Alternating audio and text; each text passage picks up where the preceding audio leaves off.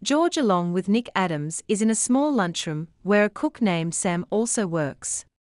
The story starts when two unknown persons enter the lunchroom. It is evening time and the lights on the street are on. The unknown persons see the menu and ask for supper. They order food, but not every item they ask for is ready yet. George tells them that it is not dinner time, therefore, the ordered items are not available. Finally, they order some food from the available items. While eating their meals, both the criminals tease George and Nick Adams. The writer introduces them to the readers with the delivery of dialogues between the two. They are introduced as AI and Maximum. They are professional criminals and came to kill a person named Ole Anderson, who is a prizefighter. He regularly dines in the lunchroom. After finishing their meals, AI calls the cook. When Sam, the cook, comes from the kitchen, AI stands up and forcibly took Sam and Nick Adams back to the kitchen and ties them. After that, Max frankly tells George that they are going to kill a Swede. He asks George whether he knows a big Swede named Ole Anderson or not. George tells him that he comes for dinner in the lunchroom every evening at 6 o'clock. George asks Max the reason behind the assassination of Ole Anderson.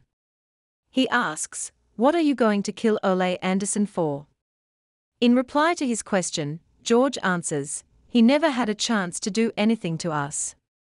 He never even seen us. We are killing him for a friend. Just to oblige a friend." They wait for Ole Anderson to come.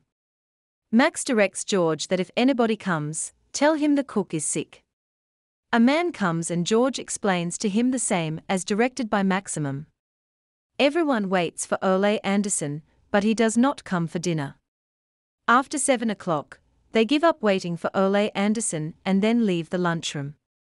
George goes into the kitchen and unties Nick Adams and Sam.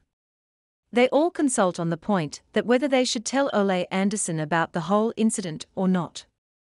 Sam is against poking a nose into the matter, but George and Nick Adams want to inform Ole Anderson about the whole situation. Ultimately, they decide to notify him. George sends Nick Adams to Ole Anderson. Nick goes and finds him lying in his bed. He tells him the whole story.